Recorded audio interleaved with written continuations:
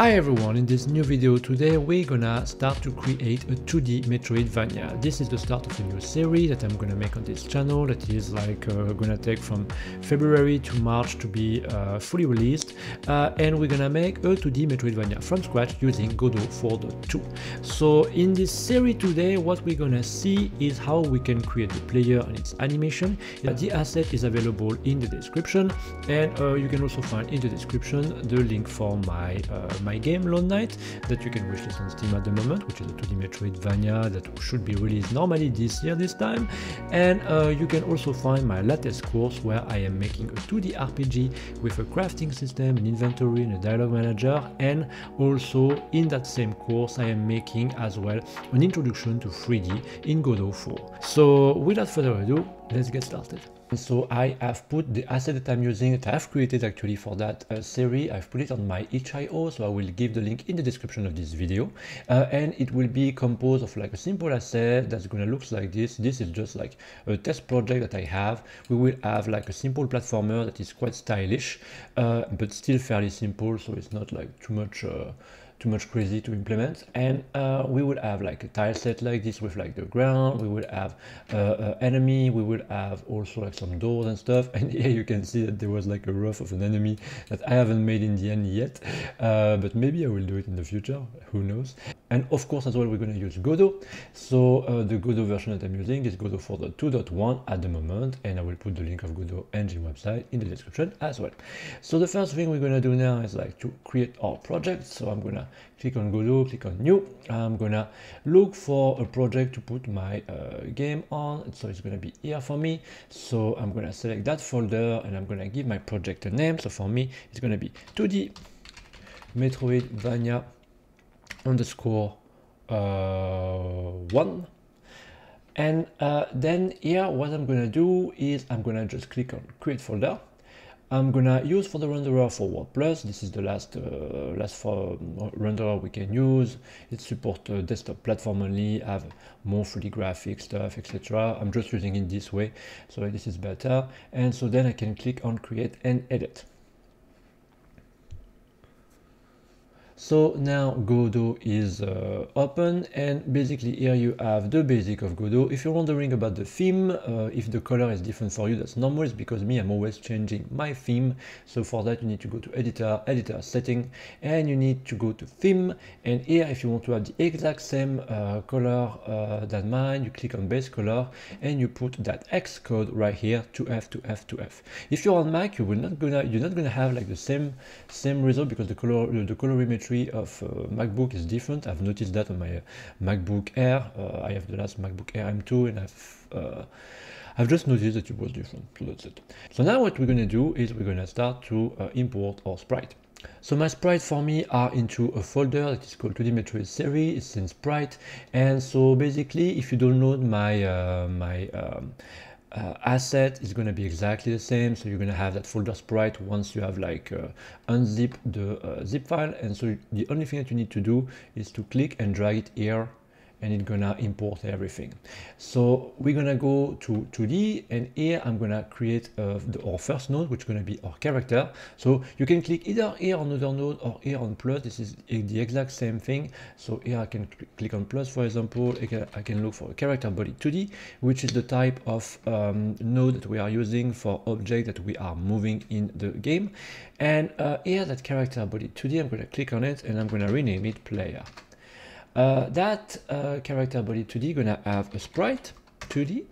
I'm gonna re-click on my player, and then I'm gonna click on plus. I'm gonna look for a collision shape. It's gonna take away the warning that we have here.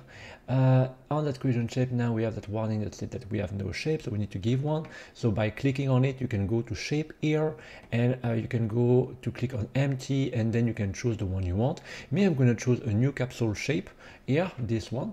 And then we click on player. We need to add an animation player like this, and then click on player. We're gonna also create directly our sword area. So for that we're gonna use an area 2D. It's a node that is used for detecting collision, basically in Godot. That's what it does. And then on that area 2D, with that area 2D selected, we're gonna add a collision shape. That collision shape gonna be a rectangle, and I'm gonna change the color. It's just something that I like to do. So like this, it makes things way more easy for me to see, to differentiate. Basically, that's what it does. That area 2D, I'm going to rename it sword, actually sword with a little s. The animation player, I'm going to rename it anim. I'm going to take my sword, I'm going to just move it to the side like this. So like this I can recognize what is what. So now I need to go to my sprite, click on my sprite 2D, here on the player, and here on my sprite folder I need to go to player, and here I'm going to take my player Metroid. So I'm going to drag it, and I'm going to drag it here into empty. And here you can see that we have two problems. The first problem is that all the animation of the player are just showing at the same time, which is not what I want. And also the second one is like it's blurry.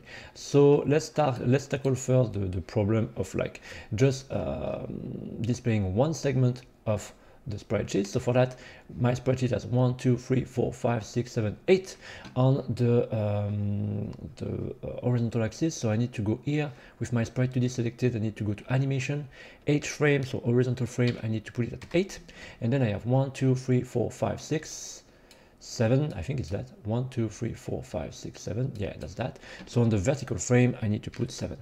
So now I have my sprite sheet that display only one image. So that's cool.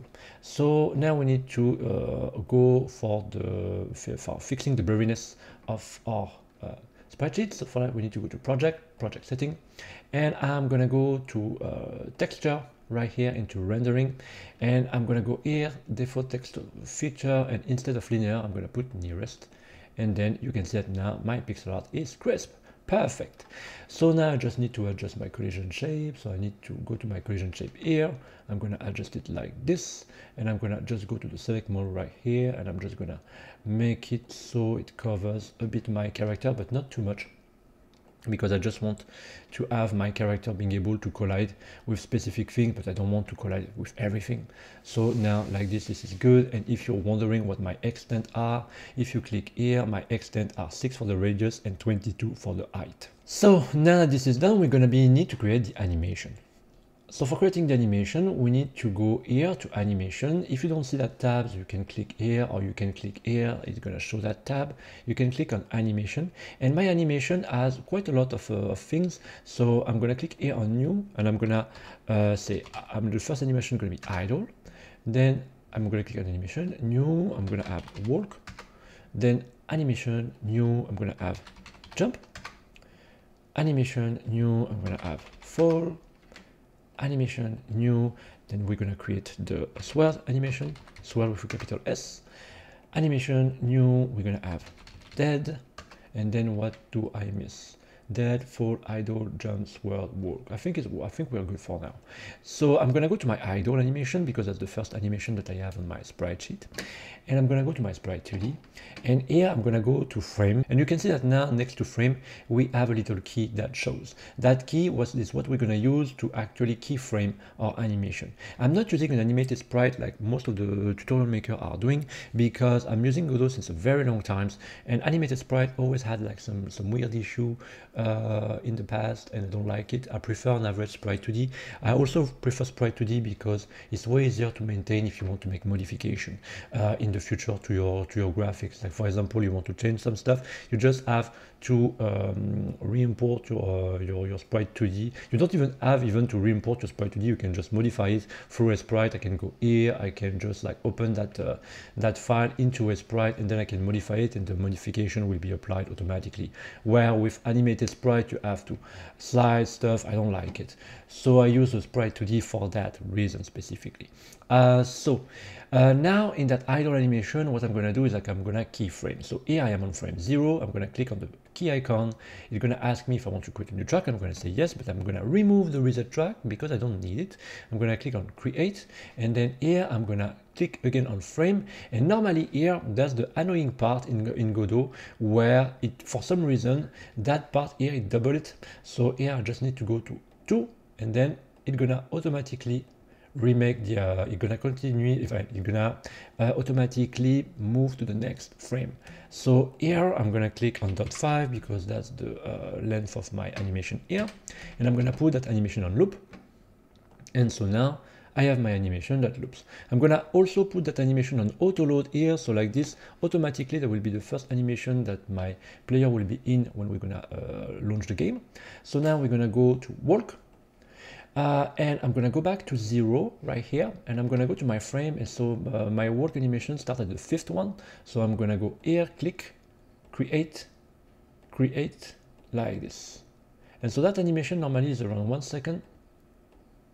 Voila, I think it's around that. I think I have another one up. Voila. So now I can put that animation on loop, and I don't need to change the time because it's 1 second. Yes, voila. So that's cool. So now I can go to my jump. I go back to 0 right here. I can also just change the length of the animation player here like that by just toggling that little handle right here. So I'm gonna come here, I'm gonna put my my 15 frame as the jump. It's gonna be just gonna have this one as an animation. Then I'm gonna go to fall. I'm gonna put myself back to 0. I'm gonna go to my 16th one like this. I'm gonna also put it at .1 like that. I just want to make sure that my work is on a loop. That's the case, so that's cool. So now we have what? We have our sword. So the sword here is on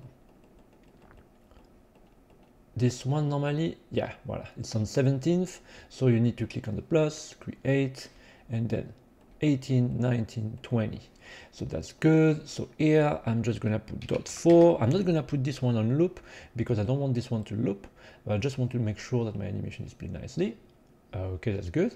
And here on sword we have different animation. I've made already different animation for that specific thing. Let me find if I can find it back. Player Metroid. So you can see that here I have like that animation, but I have also another one. This is if we want to make combo input. That's something I'm gonna do in the future, not right now, but like, so when I will make it in the future, I will create those animation as well.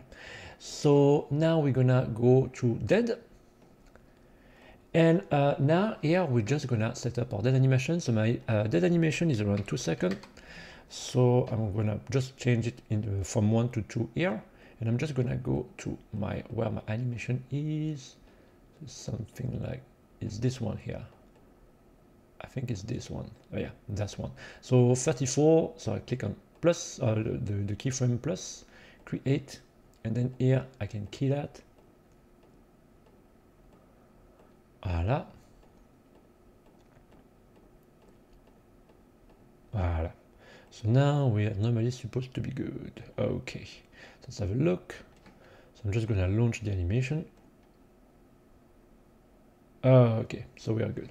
So now we can leave it this one like this. Perfect. So now I can just save my player because I didn't save my player up to now. So I'm going to do Control S, and I'm gonna go to my race folder, which is the root folder that I have, and I'm gonna click here on create folder, and I'm gonna create a new folder that I'm gonna call scene actually.